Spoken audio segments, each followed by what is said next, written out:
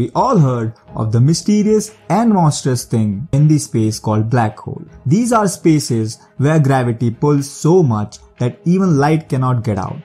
The gravity is so strong because matter has been squeezed into a tiny space. But there is a more monstrous thing in the universe that is the exact opposite of black hole, called white holes. A white hole is a bizarre cosmic object which is intensely bright and from which matter gushes rather than disappears. In other words, it's the exact opposite of a black hole. They are predicted by Albert Einstein's theory of gravity and are most often mentioned in the context of wormholes, in which a black hole acts as the entry point to a tunnel through space and time, ending in a white hole somewhere else in the universe. But unlike black holes, scientists find it hard to resolve the mystery of where white holes exist or how they would be formed. But now, scientists have a new fighter in space, the James Webb telescope, where holes exist or how they'd be formed. In this video, we will show you how the new James Webb telescope is finally proving Albert Einstein's theory of white holes. James Webb telescope is the NASA's newest space observatory, exactly on schedule in its commissioning phase. The science team outlined their plan to make the most of this $10 billion opportunity. Launched on December 5 from the Kourou spaceport in French Guiana, the $10 billion telescope reached the Lagrange point on January 25 after a 15 lakh kilometer long journey. The telescope is designed primarily to detect light in the infrared in order to observe sources such as the first galaxies and protostars that radiate at those wavelengths. Since infrared satellite observatories must be protected from thermal radiation, a sun shield about 150 square meters, 1600 square feet in area will be deployed to protect the telescope. Since there is no rocket wide enough to hold the JWST in its deployed state, both the sun shield and the mirror were launched folded and have unfolded in space. The James Webb Space Telescope will not be in orbit around the Earth like the Hubble Space Telescope is. It will actually orbit the Sun 1.5 million kilometers, 1 million miles away from the Earth at what is called the second Lagrange point or L2. The L2 point is ideal for Webb because the gravitational forces of the Sun and Earth will basically ensure the spacecraft doesn't have to use much thrust to stay in orbit, and it will allow the telescope to have an unimpeded view of the universe. Unlike Hubble, which moves in and out of Earth's shadow every 90 minutes, the position of Webb also means continuous.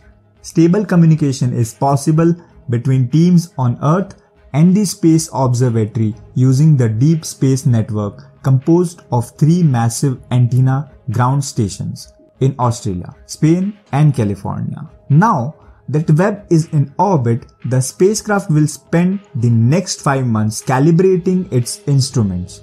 The first images captured by the observatory are expected this summer.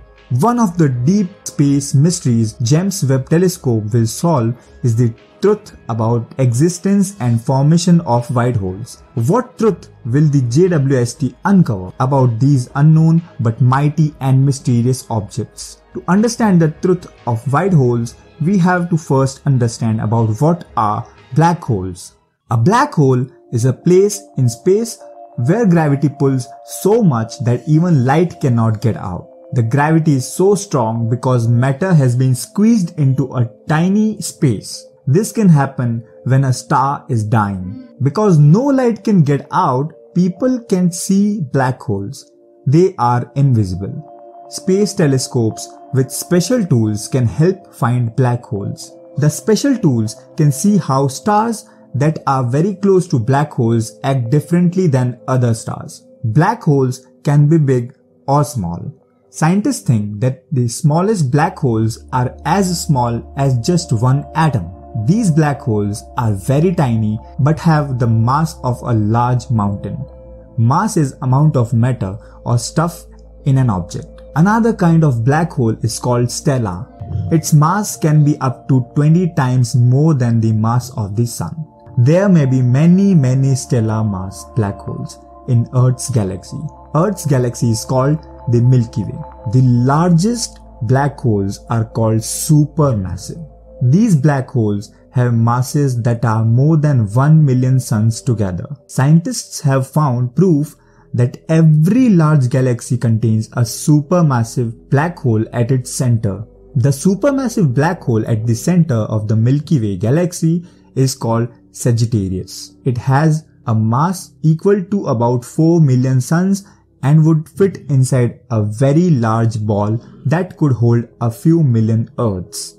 Einstein's theory predicts the existence of singularity at the center of black holes, a state of infinite gravity which would prevent anything from passing through to the white hole on the other side. However, some theorists think that a combination of Einstein's theory and quantum theory points to a new way of thinking about white holes. Instead of being the exit from a wormhole, they may be slow motion replay of the formation of the original black hole.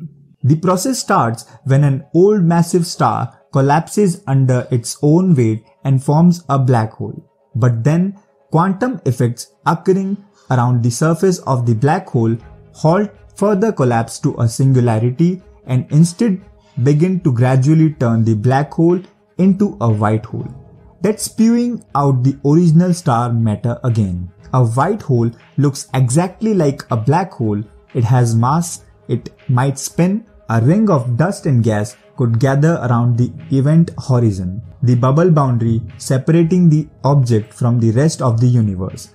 But if they keep watching, the crew might witness an event impossible for a black hole. Physicists describe a white hole as a black hole's times reversal. A video of a black hole played backwards much as a bouncing ball is the time reversal of a falling ball. While a black hole's event horizon is a sphere of no return, a white hole's event horizon is a boundary of no admission. Objects inside a white hole can live and interact with the outside world, but since nothing can get in, the interior is cut off from the universe past. No outside event will ever affect the inside. Einstein's field equations hit physics like a tsunami in 1915. The theorists are still sorting through a wreckage. Ever since Stephen Hawking realized in the 1970s that black holes leak energy, physicists have debated how the entities could possibly shrivel up and die. If a black hole grows so small that it no longer obeys the common sense rules of stars and billiard balls, on the particle level, quantum randomness takes over and black hole could transform into a white hole. Now, if white holes did exist, they would behave like reverse black holes. Just like the math predicts, instead of pulling material inward, a white hole would blast material out into space like some kind of white chocolate fountain. So generous, these white holes and their chocolate. One of the other implications of white hole math is that they only exist as long as there isn't a single speck of matter within the event horizon. As soon as single atom of hydrogen drifted into the region, the whole thing would collapse even if white holes were created back at the beginning of the universe. They would have collapsed long ago. A black hole singularity would compress down until the smallest possible size predicted by physics. Then it would rebound as a white hole. But because of the severe time dilation effect around a black hole, this event would take billions of years for even the lowest mass ones to finally get around to popping. If there were microscopic black holes created after the Big Bang, they might get around to decaying and exploding as white holes any day now. Except according to Stephen Hawking, they would have already evaporated. Another interesting idea put forth by physicists is that a white hole might explain the Big Bang. Since this is another situation where a tremendous amount of matter and energy spontaneously appeared. So comment down below your thoughts on white hole.